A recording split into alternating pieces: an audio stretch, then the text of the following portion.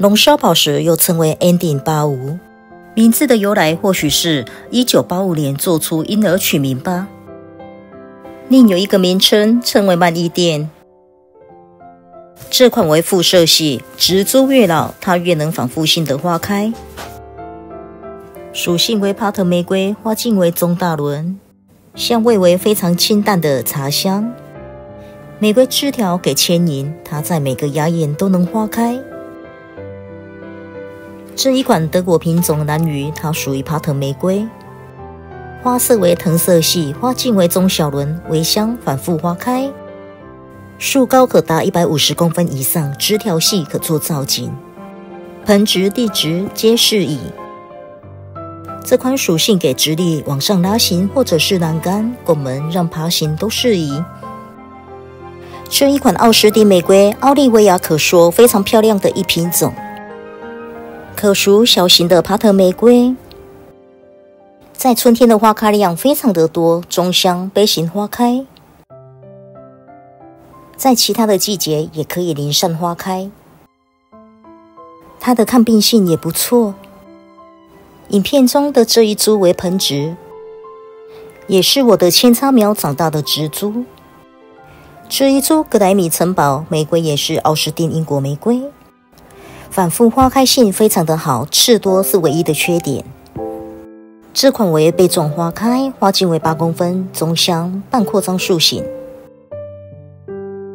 花开持久性并非很长，第3天开始有掉花瓣现象。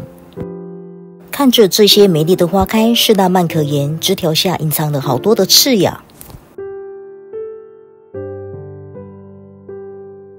这一款法国品种马内可说是我遇过最健壮的品种之一了。说起它的优点就是健壮，不怎么生病，缺点也就是有点太多了。这一款属于长枝条花开，包子花型，强香。枝条可说无刺可言，不会刮手。叶片光亮，也很少引来一些虫害。枝条非常的会蔓延，说不太建议做拱门型。这一款一年四季都会花开，甚至连夏天也开得下下叫。问我这一株可以长多高，我只会说地质会让你很疯狂的。植株越老，生长越旺盛，花开越多，花量都不用数了。这一株奥斯丁玫瑰也是众人所爱。漂亮的包子状花型花开，清晨可说香气扑鼻。金色庆典，春季花开量比较多，其他时期为零散花开。这一款抗病性尚可，夏季容易产生黑心病，耐热度差，花开持久性不长。敌不过它的美丽，还是值得入手的一株。这一款奥斯丁玫瑰黑伍德也是值得种植的一株，浓郁的香味与优雅的花型以及黑赤色的色系可说是完美的组合。随着气温的降低，它的色系会显得更深沉。这款属于四季花开，春天的花量显得特多。通常以半横张做栽种的人居多，也是它的属性。而我尝试用爬藤的方式做栽种与比较。花量虽然不如预期，却是非常的浪漫。奥斯丁玫瑰朦胧珠地，圆球形或杯状花开，水果茶香，四季花开，中大轮。春天花开性非常的好，其他季节为零散花开。花开持久性并非很好，第3天之后花瓣慢慢的掉落了。这一株为盆植，已经有15年以上。春夏为一季花开的大型爬藤玫瑰，植株越老，除了春天花开之外，其余季节可以零散花开。花茎为中小轮，花儿成串，于花开的时候显得非常的豪华。虽然属于爬藤玫瑰，但是它的植株越老越容易形成树形。这款的刺并非非常的多，但是它的叶片有倒钩刺，必须要注意。整体上的抗病性尚可，耐寒耐暑。因为植株庞大，无法好喷药，我一直都是半有机做栽种。优雅波浪花边的新浪也是大家最喜爱的一品种，属中大轮、中香、藤色系，四季花开，抗病性普通，耐阴耐寒性弱。撇去那一些缺点，它的花开持久性出奇的好。冒险家为四季花开，强香，抗病性普通。花色为黑赤色系，枝条比较硬，无法像其他的巴特玫瑰一样的轻易做牵引，可慢慢给拉开枝条，呈现半扩张状或半直立做固定。一枝属于中小轮微杯状花开，一茎多花，无特别的香味，颜色变化多端，有古典感，花开持久性也长。可当切花剪下，置放于室内，色系也会随之在变化，呈现古铜色。这款我个人很喜爱。Evelyn属于浓香，也是提炼香水的玫瑰品种之一，属于大轮的玫瑰，花径有12公分。这一款玫瑰属于长枝条花开，比较不偏向于拱门做栽种。当初我没有好好的了解它的特性，而做了拱门栽种，如今高度过高，只能仰头赏花居多。玛格丽特王妃是奥斯丁品种中我蛮推荐的一个品种，健壮度够，春天花开量也非常的多。花朵内尾实心橙黄，外围花瓣偏淡黄，拥有水果强香。盆子也可蔓延高大，拉开枝条也可以做造景设计。攀爬拱门更可衬托出它的优雅与特色来。此品种为深杯放射状绽放，杏色，树高可达3米以上，反复花开，强香，8重多瓣。抗病性与耐寒耐熟普通，花径为中大轮，属于长枝条花开，花开持久性随着温度长短不一。单轮花开或者是方状花开也是它的特色。这款的人气指数可说依然不减，太具魅力了。罗克山展示好，健壮度够，抗病性强，花型漂亮，带中香，属木立树形扩张，四季花开，杯状花型，枝条带刺少。这款玫瑰健壮度出乎想象中的好。叶片光亮，与青花之外，花开持久性也长，不针打药也是能维持健康状态。它属长枝条花开，一茎多花，玫瑰品种中值得我推荐的一品种之一。科林克莱文的健壮度也是看得见。藤色系，珠宝瓣花开样，属木立树形。花开持久性长，中香，不针打药依然能维持健康度。盆植地质皆适宜，也适合初心者做选择与栽种。健壮品种克林克莱文与罗克山格林栽种。花期时期，同时可一饱眼福。棕色系，茱莉亚英国玫瑰的经典色系，让人爱不释手。属大轮，反复花开，微香，半剑半高蕊，虽然健壮，但抗病性普通。改良爬藤品种的开花性并非想象中的好，只足够壮才会花开。宛如黄瀑布般爆开，持久性又长的黄木香是众人所追求的玫瑰特性。要知道的一点就是，它是一季花开，属于超级大型的爬藤树形玫瑰。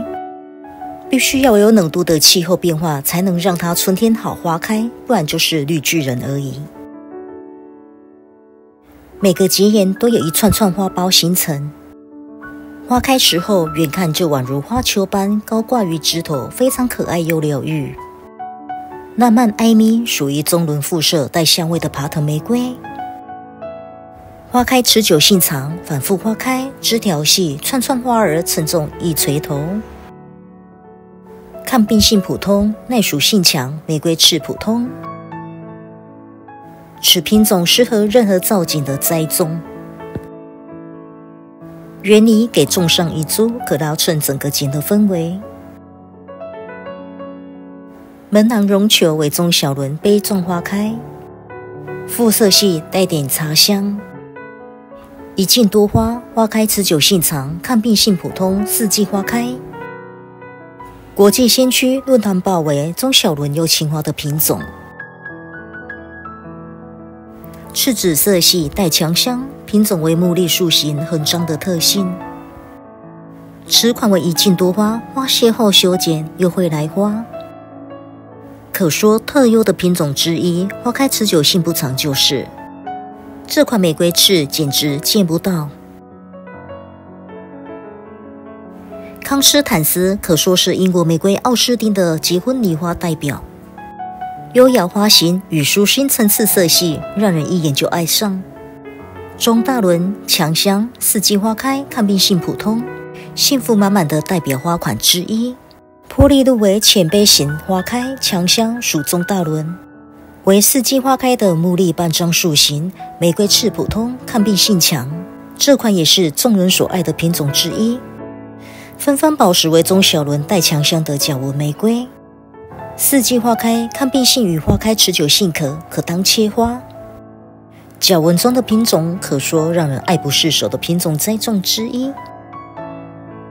奥秘为赤紫色系带强香，中大轮的帕特玫瑰，圆瓣8重花开。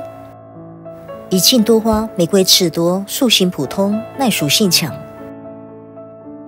盆植地质都适宜，枝条可拉高做造景。色系抢眼，在玫瑰花园里栽种衬景不可缺。克里斯提娜也称为城市天使，是众人知晓的魅力品种之一。树势强，乌龙药栽培也适宜。爬藤树形，深杯花型，中香，四季花开，玫瑰刺普通。这款中轮仿中花开的品种，优雅花型，也适合当切花用。粗心则与各方面拉枝条设计造景都适宜，很推荐的品种。这款英国玫瑰可说是超小花径，又不失去英国玫瑰的特色。花径5到6公分的杯状花型，带中香，属四季花开的帕特玫瑰，树势与玫瑰刺普通，抗病性高。这款也是我最喜爱的奥斯丁玫瑰之一了。娇小花径又不失优雅与浪漫，值得推荐。这款棕色肤色系品种也是法国健壮品种之一。瓣蔓特性，枝条粗，中大轮水果中香，四季花开。一茎多花，树势强，抗病性强，也适合初心者栽种。这款法国品种帕特玫瑰为复色系中轮中香的杯状花型，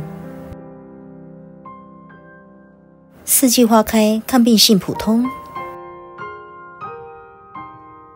随着季节与气温变化，花色也会随着变，可说一款品种可赏到不同花色的新鲜感。英伦节拍为日本育种家金井清育出。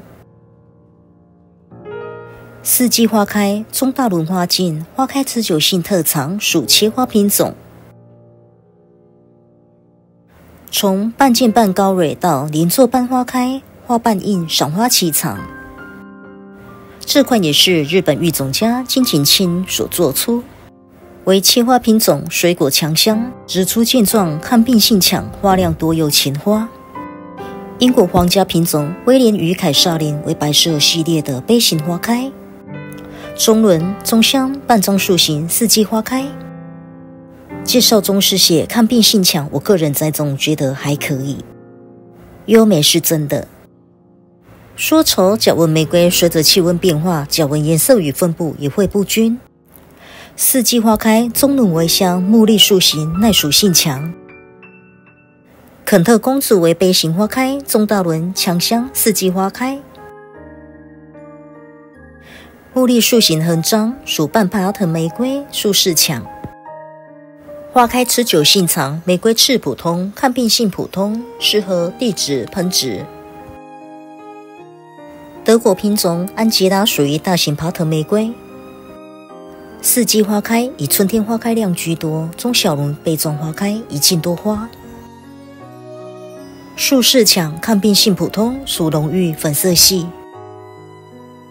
任何设计造景都适宜，包含墙面。这款草莓冰法国品种为水泥地面，盆植也能爆花。树势强，能灌能蔓，四季反复花开，抗病性强，微微茶香。中轮破浪花边，层次分明又鲜艳。此款德国品种紫藤色系，枝放原理也很醒目，属中轮圆瓣平开，四季花开，中香。木栗树形，抗病性可，需喷药，玫瑰刺普通。橘黄大轮四季花开，半茎半高蕊花开，微香，木栗树形。树势普通，花开持久性长，抗病性可，地质盆植适宜。远看像蝴蝶或蜂鸟般在园里飞舞。这一款是日本育种家金井清育出为一茎多花的品种。四季花开，半八重花开，中小轮带微香，半直立为张特性。这影片介绍园里的几款玫瑰，我们期待下回见了，拜拜。